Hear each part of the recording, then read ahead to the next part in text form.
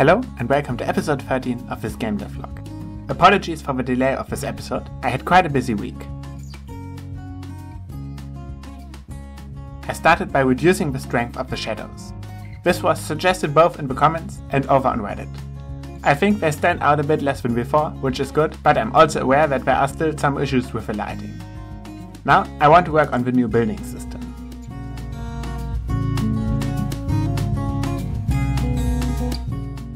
The system works in multiple stages.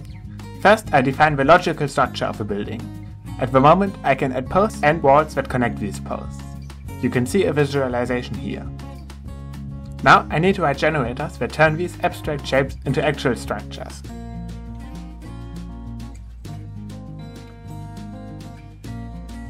The first generators are now finished. Because I haven't added support for planks back in, I had to improvise a bit. As much as I like this new floor type, I will replace it now.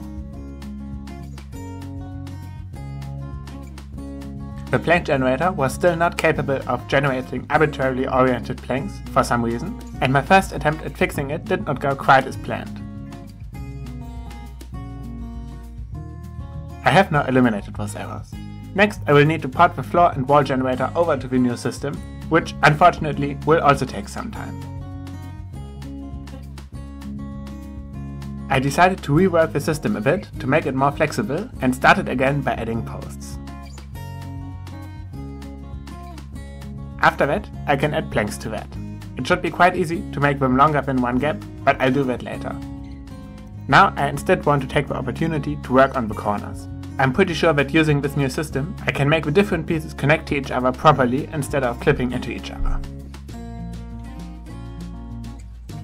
I do this by allowing surfaces to attach to each other.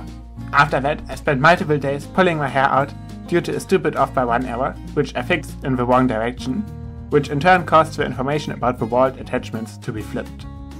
After finally fixing that, the system allows me to compute the exact plank end position, so that they touch the supporting wall in the correct location. The main issue here is that I always have to define one wall that is attached to the other one.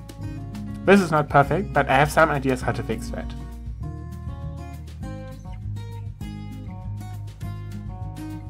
I wanted to design some cool new walls in this episode, but as I mentioned I had a busy week, so you have to wait some more for those. If you want to ensure that you see them, feel free to subscribe. I'm quite happy with the internal design of the new system, and while it's still going to take some time to adapt the building animations to it, I'm optimistic that it will be pretty cool once it's done. Thank you for watching, and see you next time.